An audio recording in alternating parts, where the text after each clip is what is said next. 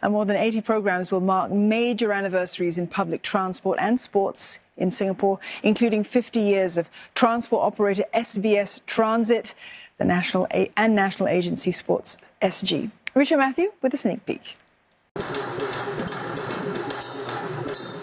This ancient Indian martial art has been practiced in Singapore since the 1950s, but it nearly died out in the 2000s, until the Kalari Academy was formed to start teaching the sport to more people.